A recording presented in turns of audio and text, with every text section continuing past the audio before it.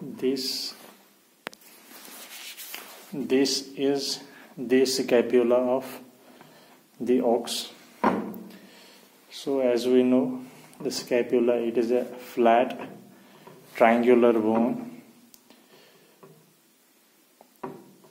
It is situated at the anterior lateral aspect of the thorax. So it is anatomical position, it is obliquely downwards and forwards. So this is the right scapula, and for the description it presents two surfaces. This is the lateral surface and this is its medial surface. So this is medial surface and this is the lateral surface. So on the lateral surface, it is divided into two unequal halves by a scapular spine. So this is the scapular spine. On this scapular spine, there is insertion of an important muscle that is known as omotransversalis muscle. So this is the lateral surface and this is the scapular spine. The area that is present in front of this spine, that is known as supraspinous fossa. This is the supraspinous fossa, which is occupied by supraspinatus muscle. And the area behind this spine, this is known as infraspinatus muscle.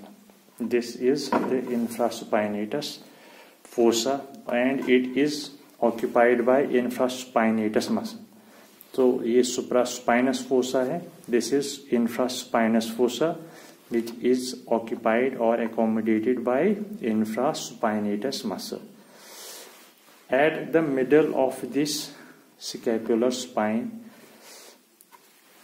the middle of the scapular spine, it is broad and it is turned backwards. This is known as tuberosity of the spine or tuber spinae. Here on this tuberosity of spine, there is insertion of very important muscle that is known as trapezius muscle. Now, this scapular spine, it terminates into a pointed projection that is known as acromion process.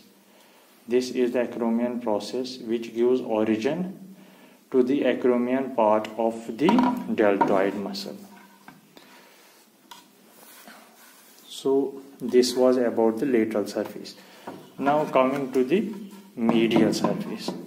On the medial surface, here there is a shallow fossa at the middle that is known as subscapular fossa, which is occupied by subscapularis muscle. The subscapularis muscle is present here. This is the subscapular fossa.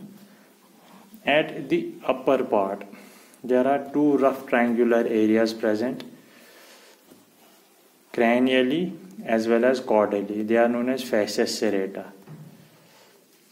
And on these rough triangular areas, there is insertion of serratus cervicis and serratus thoracis respectively. That means serratus cervicis, it is inserted here and serratus thoracis is inserted on this rough area here.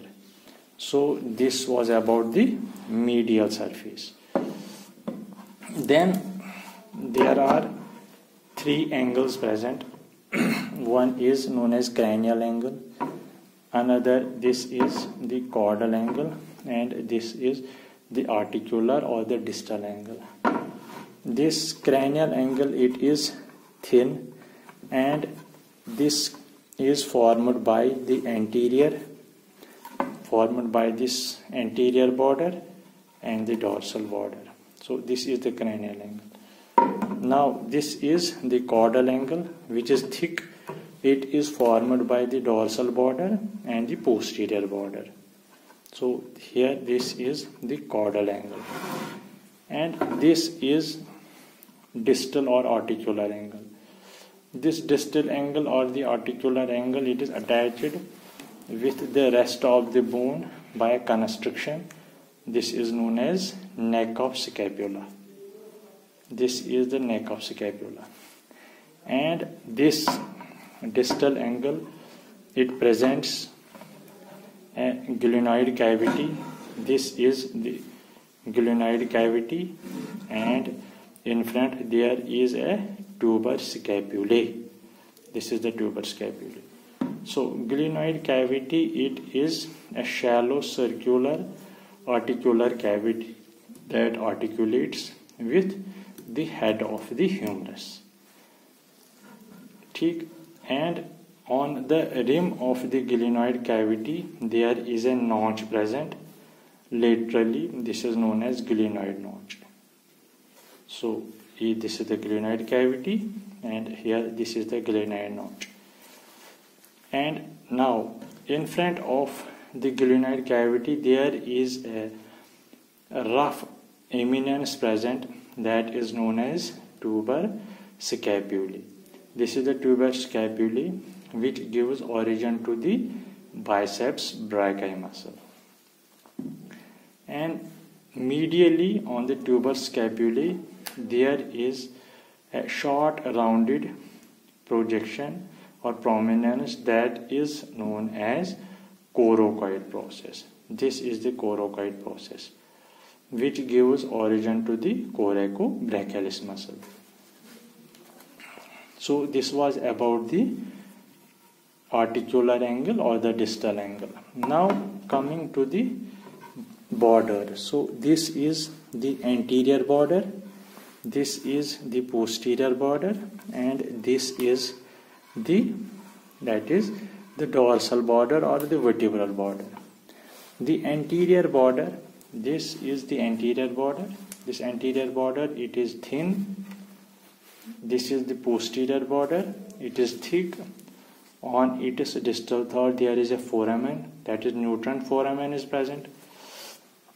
And this posterior border, it gives origin to teres major muscle. Now coming to this border, this is known as, this is the dorsal border or the vertebral border. This dorsal border or vertebral border, it is rough for the attachment of scapular cartilage, here. So on the medial aspect of the scapular cartilage there is insertion of rhomboideus muscle. So this was all about the scapula of the ox.